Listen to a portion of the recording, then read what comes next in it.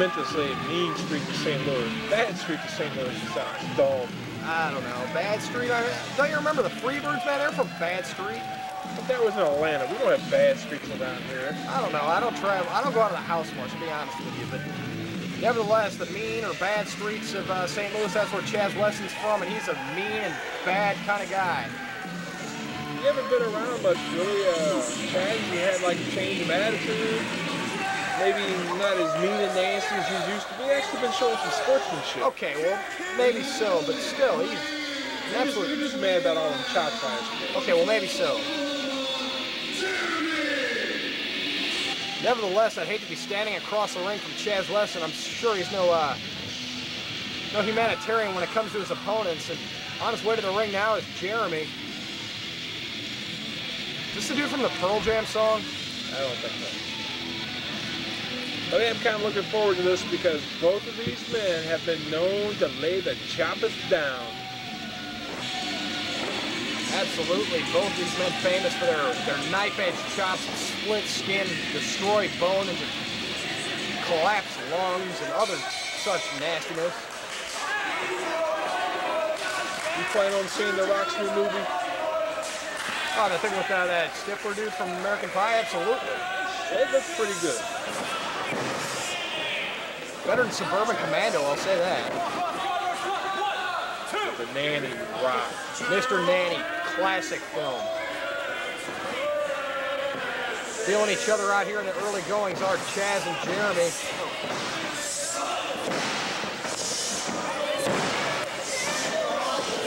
Nice combination of holds there, back into a headlock. Somebody's been studying the basics. Oh, big shoulder block. Chaz Wesson all about the basics, being from the old school and all.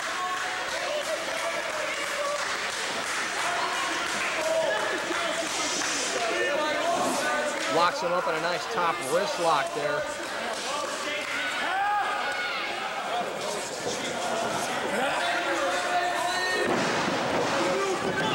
Nice series of events there into a schoolboy, but only good for two on Chaz. It didn't take more than a schoolboy to pin Chaz Weston. Actually, I think I pinned him with a schoolboy once. Yeah, did it with a school bus. It's just... Okay, well, notwithstanding what happened before, but there it is. Woo. No one connects like Chaz Weston. Absolutely not. Good solid shot to Jerry. I'm amazed he's still on his feet. Oh, just what we've been waiting for. Here it comes. Oh! Oh! Hey! Ooh!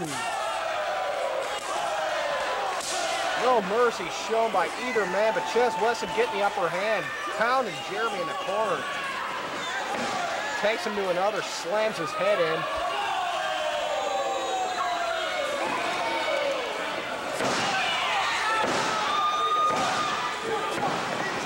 Jeremy with a nice reversal there into a cross body. That's a 2 count there. I referee Tim Jennings or Jim Tennings or whatever. I can never get this guy's name right. Jim Tennings. Whatever.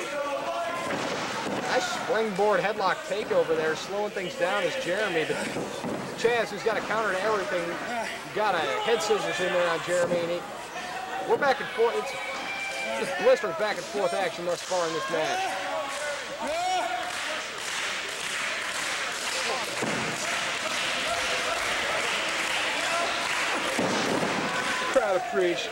Appreciates, excuse me, a nice little wrestling match every once in a while. Absolutely. I don't know, I haven't wrestled in ages.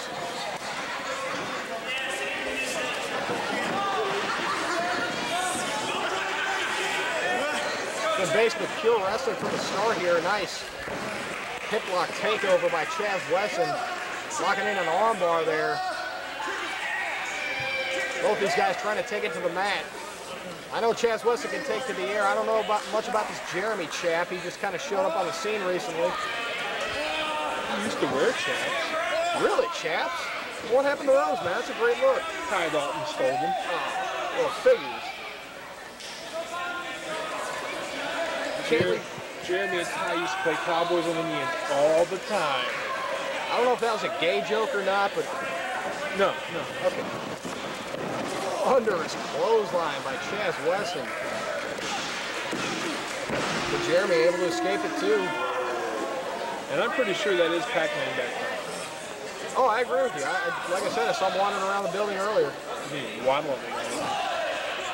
Not so much waddles, he just kind of floats. I don't know. It's hard to describe. But anywho. I tried to talk to him all I could get out of him. Then he went chasing some cherries, man. You'll never understand that guy. We got to double down in the ring here. Both men exhausted from this brutal contest. Chaz Wesson trying to get his bearings in the corner. Keeping it fairly clean, keeping a really decent wrestling match, and the crowd shows his appreciation. Absolutely. Both these men taking a very sportsmanlike take on their offense in this match. It's been great basic wrestling.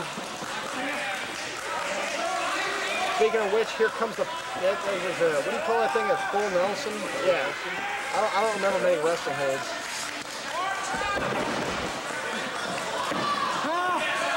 Nice STF-like hold there. You don't remember the moves, you just give them stupid names. I give them brilliant names, thank you. He's got like a double Surf and Turf. Surf and Turf is great, man. The Laverne and Shirley thing, I'm not sure what you call that. It's called Laverne and Shirley. There's a Pac-Man attack. Absolutely. I heard you have like variations of a Pac-Man attack. I got like variations of everything, man. I got like 30 versions of every move. But that's not important right now. What's important is this armbar, or excuse me, hammerlock STF combination locked in on Jeremy. Got some Danny Doring fans in attendance here tonight in DeSoto. Jeremy able to reach the ropes and break that hold. Now he's back to a vertical base, looking to go at Chaz Wesson. Things are getting a little rougher here. He hits a knee to the midsection. Nice stall on the suplex.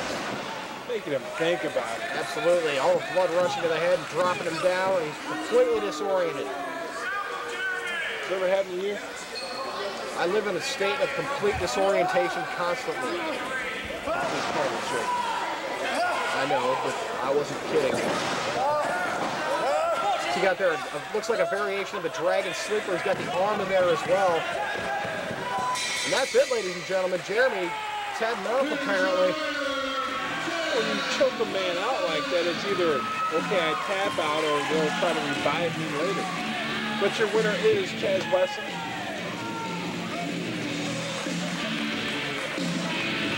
What's he going to do? Is he going to beat him down? He's going to kick him? He's going to stop him? Knock him to the ground again, perhaps? Press slam him to the floor in front of a moving truck? Wow, he shook his hand. Wow. Okay, well, that was nothing like I expected.